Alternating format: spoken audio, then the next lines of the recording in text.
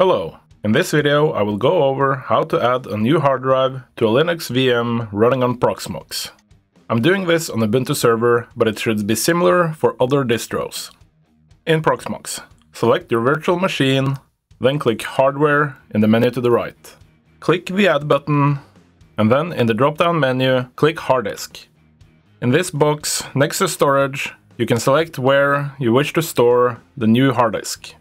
Then, in the box below, you can select the hard disk size in gigabytes. Now, in the next part, I will open a terminal window on my machine and connect to it. You can do this with the shell, but you will be unable to copy and paste. Connect to your machine using SSH, username, and then the IP address for your server. And in the next prompt, enter your password. To list all the disks on this system, use the command sudo fdisk-l. Regular hard disks will show up as /dev/sd and then a letter from the alphabet starting with A and proceeding.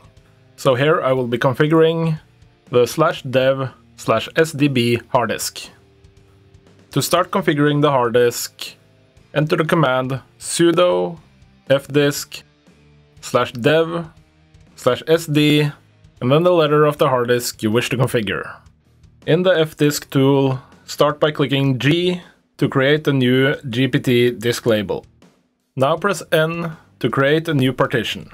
Unless you wish to set up the partition in a specific way, just press Enter 3 times to set it up as default. You can confirm the settings by pressing P. This will show you how the hard disk has been set up.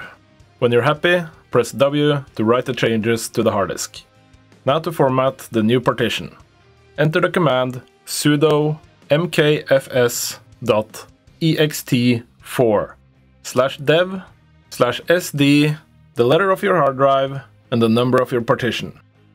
Now to mount your new hard disk. Start by making a directory where you can mount it. Using the command mkdir/mnt/whatever name you wish.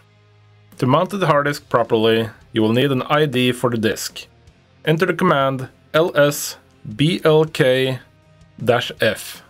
Then copy the string below UUID next to the partition you wish to mount. This can be done by marking the text and then right-clicking on your mouse.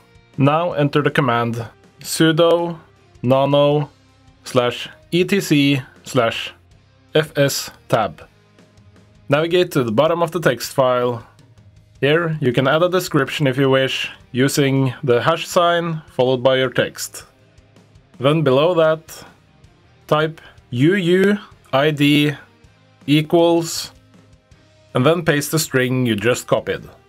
This can be done by right-clicking. Press Tab, and then enter the directory you created. Tab again, and enter ext4. Tab again, enter defaults. Then tab again, enter 0. Then finally a tab again, followed by another 0.